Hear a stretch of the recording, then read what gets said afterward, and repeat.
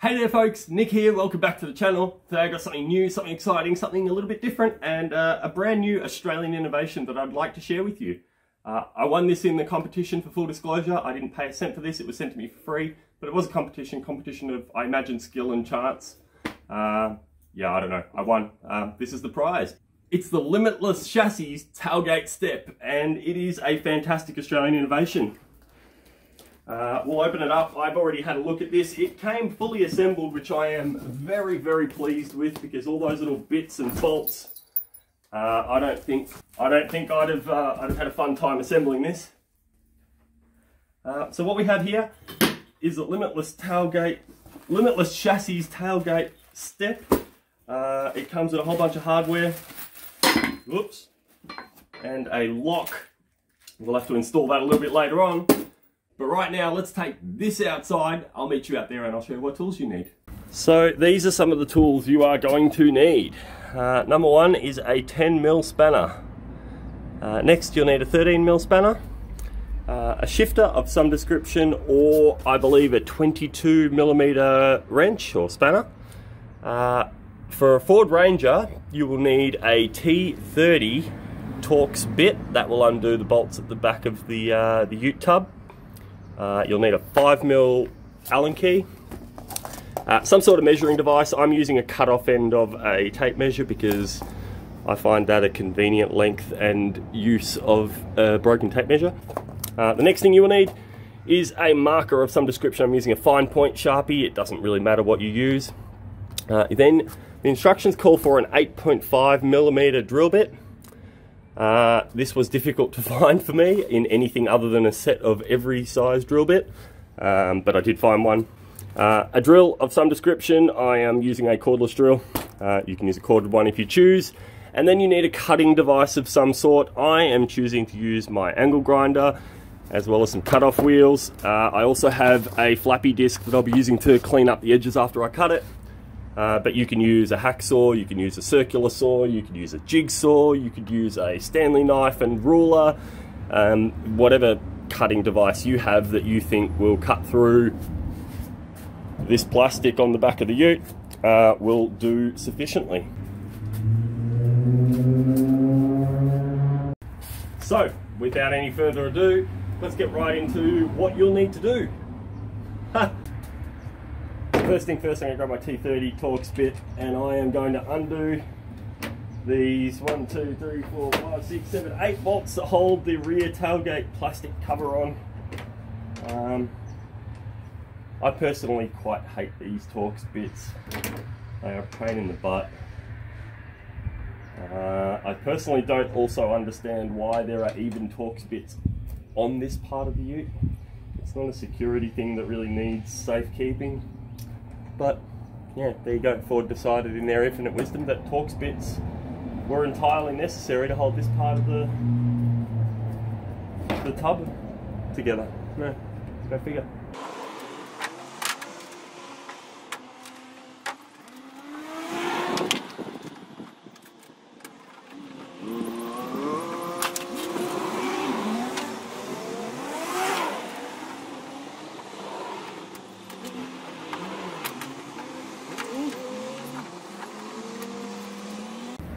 So once those have been removed, this should hopefully just come off pretty easily. A bit of sticky. But yeah, mostly it comes off pretty easy.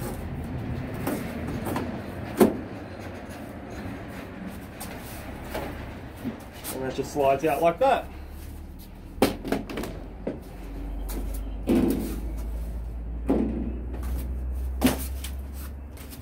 Now next there's this little tailgate panel here on the inside. You do need to remove that as well, and there are 4 more T30 Torx bolts under there, so we'll quickly remove those.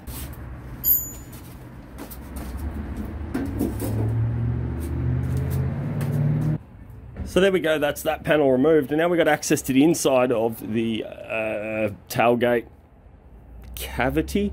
Let's start off with our next step. So now that the 2 tailgate covers have been removed, the next thing we're going to do is we're going to close the tailgate. And you can see now on the inside, actually I'll climb in, it makes it a little bit easier for me to see. Ugh. So you can see now on the inside that not the entire tailgate is able to be inside the ute.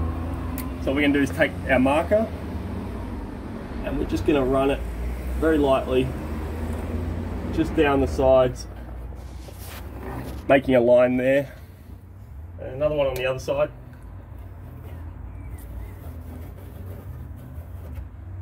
And then along the bottom here, you'll notice there's a little plastic trim.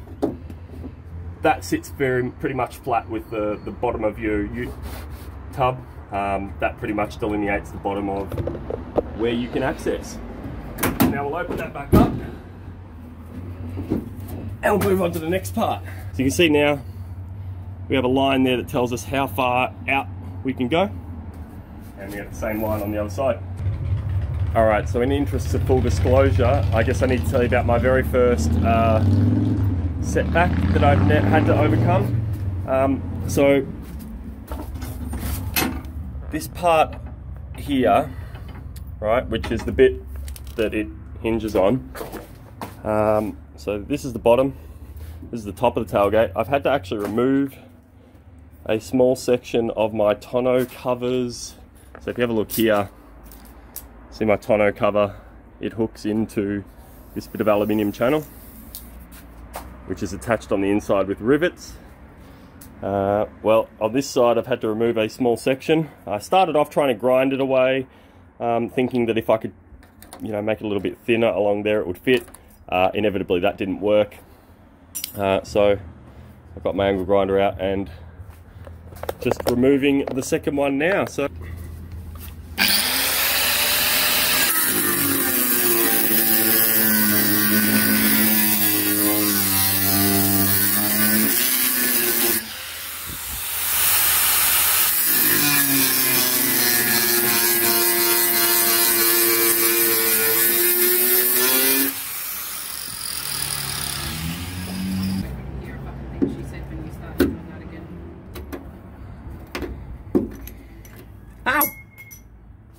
alright, that's pretty hot. But there we go, so as you can see I've removed that little bit there and that little bit there, and hopefully they now fit. So let me test that out. Right, so now with the tailgate step situated, as you can see, this is why I had to remove those little sections there. So I cannot say for sure that this will 100% fit your application every single time, but with fairly minimal modifications so far at least, and you can see that hack job there was a bit excessive. Yeah, as you can see, it now fits nicely into that gap. Now I do still need to line everything up. None of this is lined up properly yet. I've just sat it in for demonstration purposes. But yeah, it's now sitting where it's meant to be sitting, which is good. Now, remember that line we drew earlier? See how it comes up on a slight angle? Well, if you have a look at that there, that actually goes up on a very slight angle. So the thing you have to be quite careful about that I noticed is this little bit here, which is the locking pin for this little strut here, which actually at first glance is a little bit fiddly. That locking pin there, you've got to be careful because that does stick out a little bit, and if you don't line it up right, you will end up with that pin whacking into this little bit of plastic here. So you might need to clearance that a little bit if you situate it, you know, a couple of mil over too far. But at this point, I'm pretty happy with how this is looking. It's situated in the correct spot. I can now hopefully, let me set the camera up this way, because this could be funny. So hopefully I can now, this isn't bolted in, but I should be able to close the ute up, and it closes nicely. You see it drops down just a little bit because I haven't got it bolted in, of course. But that's where it'll sit pretty much. It doesn't touch on the left. The handle on the right doesn't touch. Everything's looking good. So it's time to start drilling some holes, I think. Right, so the next thing to do now, that I just did, is I just put some just some clear spray paint on these bits. Basically, as I was cutting, as you could see, just in this bit, I'm smearing the spray paint at the moment. It doesn't really matter, it's going to get all covered anyway. But I just put some clear spray paint on there. I didn't want to use white because I didn't want it to, you know, look stupid. So clear it is. So just to protect those cut bits of steel there from rusting. Next step now is to wait for that paint to dry. And if you have to do something like this, you'll have to do that too. And then we start drilling holes in the tailgate.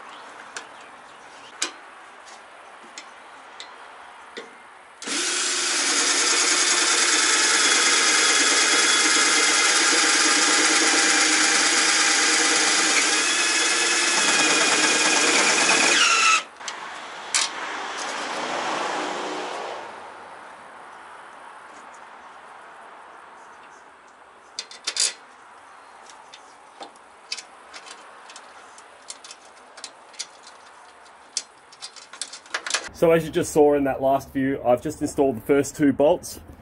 I've gone with that one there on the right hand side and that one there on the left hand side. And now it's just time. I've actually just had to go get my proper tape measure, because what we need to do now is make sure that this is A, square, and B, the right width. So as you can see, the first thing we've got is a width of 1220 across there, and that's from outside to outside. And what I now need to do is make sure that I've got 1220 from there to here. And the annoying thing about that is that there's this little tab here that makes it difficult to do that, and over there's that little tab that won't let you measure across. So this is going to take some messing about. Bear with me and have a look at the other camera.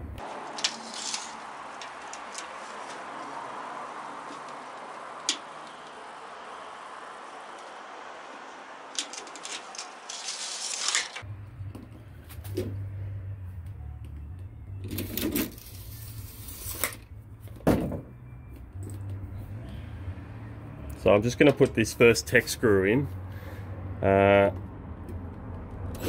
see if this works.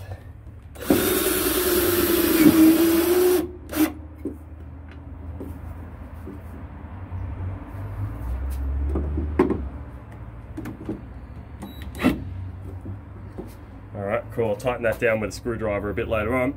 Once that's in, now I should have an exact 1220 from one side to the other, no matter where I measure. And if you focus on that, yeah, the lovely 1220 there. That's fantastic. So now, in theory, this will flip up, and in theory this will close. It closed! Yay! And there's heaps of clearance all the way around. Let me show you this one little bit here that I was talking about before. See that little pin down there? So see that pin, how close that sits to the edge of the tub there? It's pretty damn close, but it does fit, and that's all that matters in the end of the day. So yeah, So that's all working now. Let's put all the rest of the bolts in.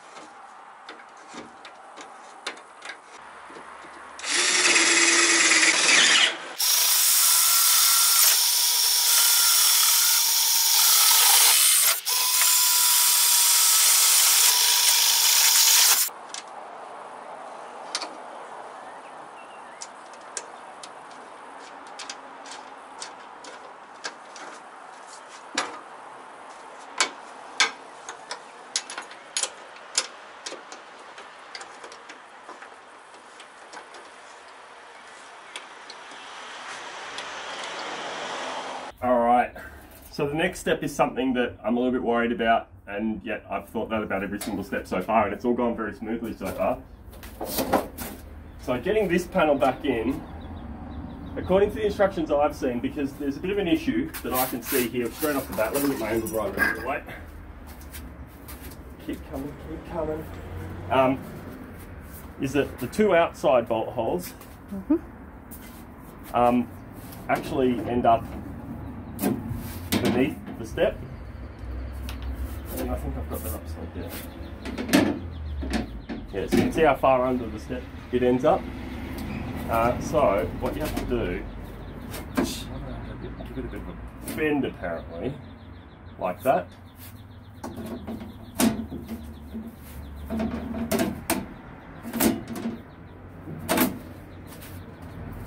Apparently not.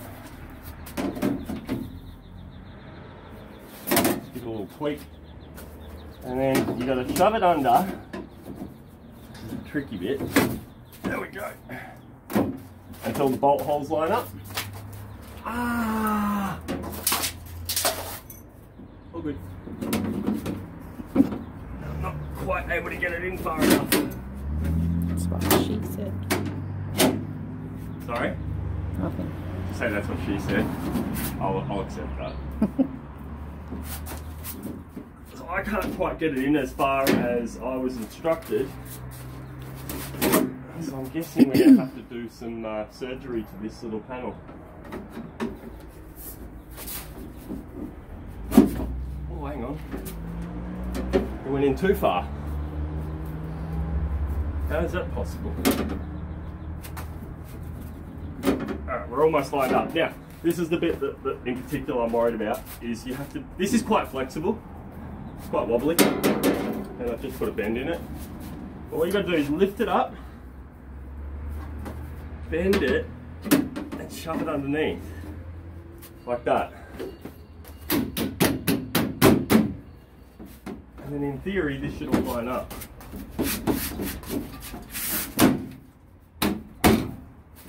But not quite. We'll get there. The issue I'm concerned with now is if I have to pull this back out, it could be tricky.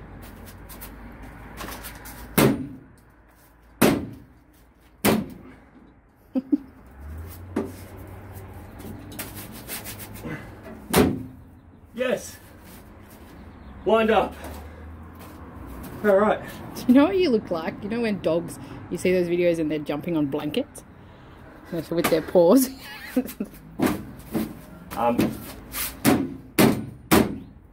Yeah, it's pretty much lined up. It's not quite there. Come over and have a look.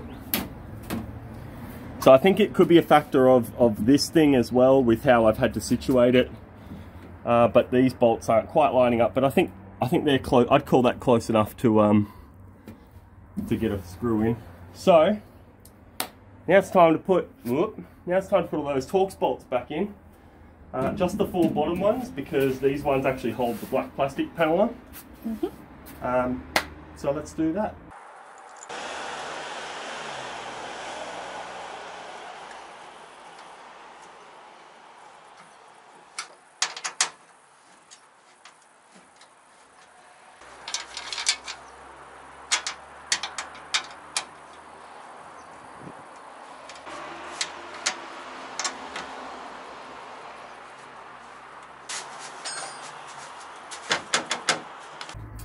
I need to cut this down to fit, because obviously we now have a big old hinge in the way. And then measure. So you see here you've got your bolt holes, and then you've got this little panel here, right? What we want to do, measure from there to there, and you'll get a measurement of, you know, I've got 195 millimeters. And then if we have a look at this panel here, that's the bolt hole where we're just measuring from, right? And I measured from the center of that hole.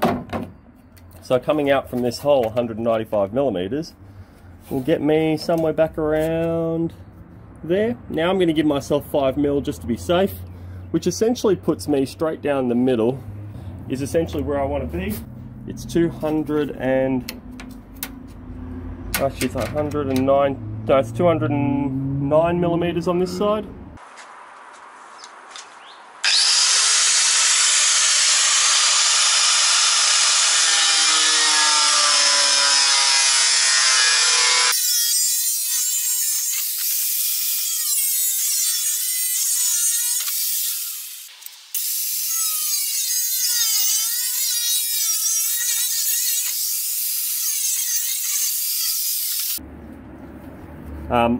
I had to cut a little notch out of the corner here, which you can't see from that angle. So I had to cut a little notch out of the corner there just to clear the hinge on each side, as you can see. And now all that remains to be done, really, as far as I can tell, is to finalise putting these last couple of bolts in. That should flatten out over time. It has been sitting in the sun, and it will continue to sit in the sun for a bit, so hopefully it'll flatten out a little bit. I may have it a little bit tight between the two, but I'd rather have it a bit tight than have a big gap personally. But all in all, pretty painless install, I have to say.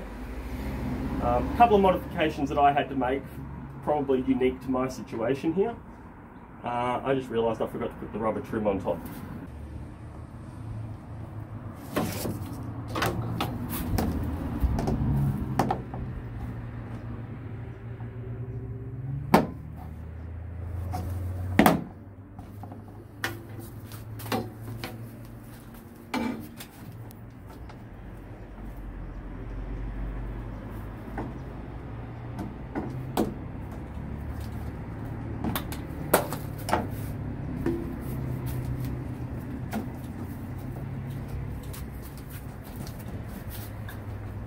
A little bit tight. A little bit tight. That's what she said. Too well. Where have I put my... There it is.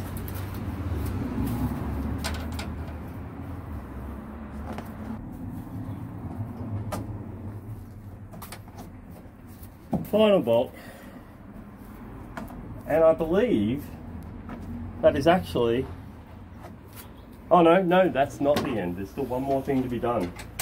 There's one more component that needs to be added. Oh, the lock. The lock. I did have a play with this on the lounge room floor, and I found that it doesn't fit fantastically well, and I have a feeling it's to do with the powder coat finish that's on here. Powder coat obviously makes things very slightly, only very slightly thicker.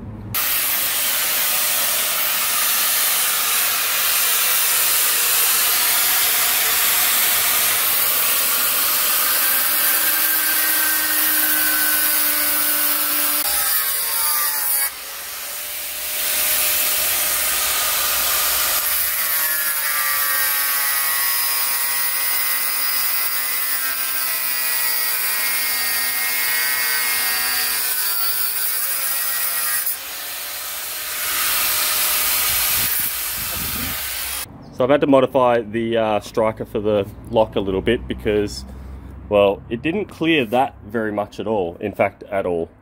So hopefully I've cleared enough of it away that it now works. We'll see what happens. Yeah, so that was pretty much all it took. As you can see, now the lock works perfectly. It locks into place. I can even use the key to lock it down. Now it won't unlock at all.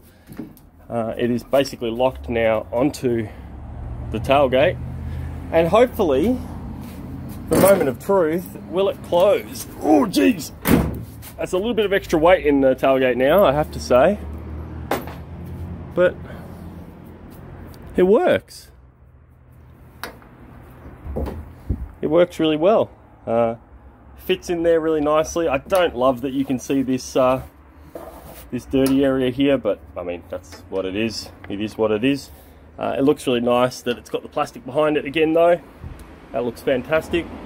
As I said, it all seems to work. It all seems to fit. Let's say I'm not a fit, sexy, attractive young man, and I need to get into the back of this ute. Well, it's pretty high up. I mean, this is a good meter in the air almost. Actually, yeah, it is a good meter in the air. How do I get in? Well, it's simple. Unlock that. That lifts up. Flips down like so. I've got to say the magnet on this is tremendously strong. I reckon it needs some sort of little handhold here to pull it from, because that would be my only criticism so far, is that this is a bit tricky to remove out of here. It's only a single magnet, but I reckon it's got some serious clamping force. Yeah, it really does take a fair bit of effort to pull that down. But once you pull it down, step up, get in the back of your ute, grab what you need, down you come. Safe, beautiful, easy.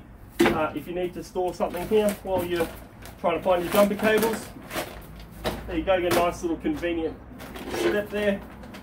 You can of course always use the original tailgate, flip it up, you still have full access.